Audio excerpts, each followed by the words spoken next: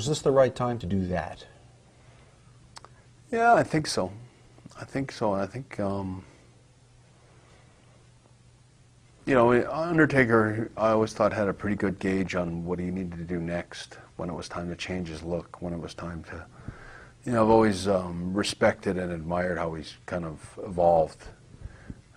It wasn't an easy gimmick to pull off, you know, and I remember when Undertaker worked with me the very first time, and I worked with him a couple of times when I was Intercontinental Champion and things like that, and we had that Hitman versus Frankenstein kind of match, and you know, he was easy to work with and fun to work with, and but when I became champion, I remember when they finally said, "Okay, you're working with Undertaker," and I was thinking like, you know, he was always fun to work with, but it's like I don't know how to work. The Hitman champion wrestler, kind of the gimmick I got now, is not really going to pull off this Frankenstein stuff very well as I'll do my best kind of thing, but I'm not quite sure how far to go with it. And I remember it was Undertaker that came to me and said, "I'm so happy, I'm so excited that I'm actually getting to work with you."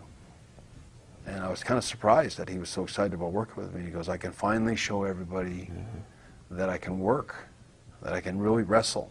You know, I can actually do stuff, and you can." And I think the great matches that I had with Undertaker were more of a, I think he had more to do with them than I did, in the sense that he knew how to make me bring out the wrestling, which is what he really wanted to do. And we had such good matches. I mean, I can't, you know, as far as actually working with somebody, I don't know of any of the wrestlers I ever worked with that were as fun and smooth to work with as Undertaker. He was a total pro. In the hands of a lesser man, a gimmick like that could be really one of the laughable ones in history. I don't know anybody else that could have pulled it off.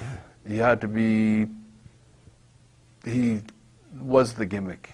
He was the Undertaker. He was, there's always a bit of the real character in the real wrestler. And in Undertaker's case, I know he wasn't Frankenstein, he wasn't a goth, or, you know, he wasn't into a lot of that stuff that he, but he, I know must have been right from the first day that Vince brought him in and they talked about it, and sort of the foreseeing where he was going to go with it and what he had in mind. I applaud Undertaker. He did a great job of masterminding that gimmick. He did a great job.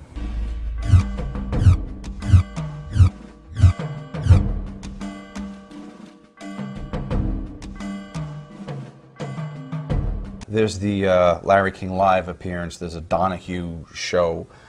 The reaction, is it kind of like an audible groan in the locker room, like, now this?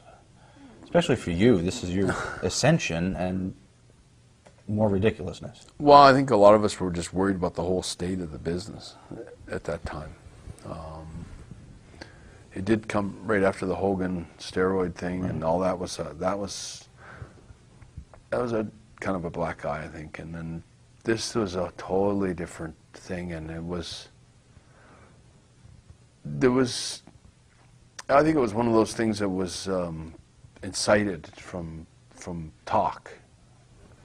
You know, like it came from the initial. I mean, there was wrongdoing with Terry Garvin and Mal Phillips and maybe some of these other guys. I don't know what happened. It's like it came down to, it was like, what do you know? It's like, well, I don't know anything. What goes on behind some door? I got no idea what they're doing in there.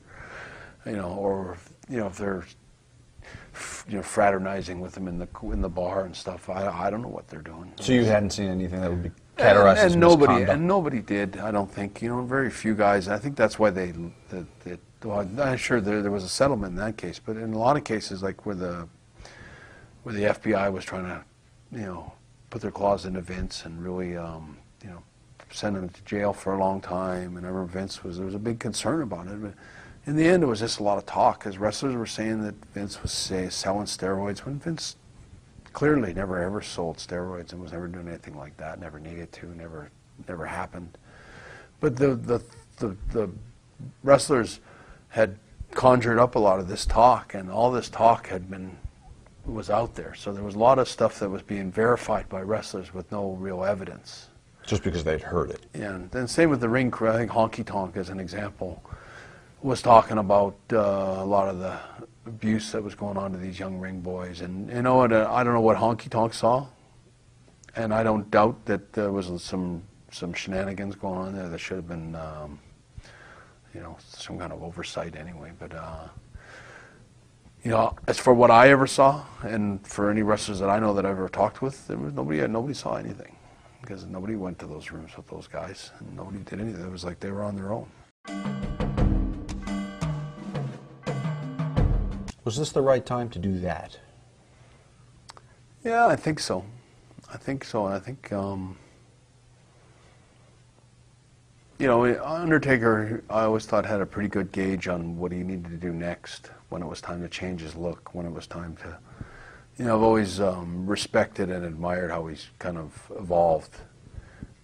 It wasn't an easy gimmick to pull off, you know, and I remember when Undertaker worked with me the very first time, and I worked with him a couple of times when I was Intercontinental Champion and things like that, and we had that Hitman versus Frankenstein kind of match, and you know, he was easy to work with and fun to work with. And but when I became champion, I remember when they finally said, "Okay, you're working with Undertaker," and it was like, I was thinking, like, you know, he was always fun to work with, but it's like, I don't know how to work. The Hitman champion wrestler, kind of the gimmick I got now, was not really going to pull off this Frankenstein stuff very well as I'll do my best kind of thing, but I'm not quite sure how far to go with it. And I remember it was Undertaker that came to me and said, "I'm so happy, I'm so excited that I'm actually getting to work with you."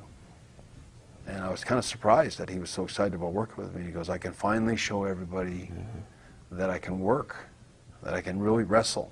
You know, I can actually do stuff, and you can."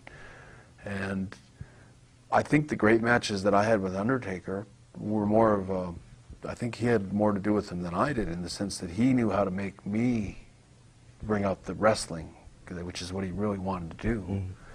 And we had such good matches. I mean, I can't, you know, as far as actually working with somebody, I don't know of any of the wrestlers I ever worked with that were as fun and smooth to work with as Undertaker. He was a total pro.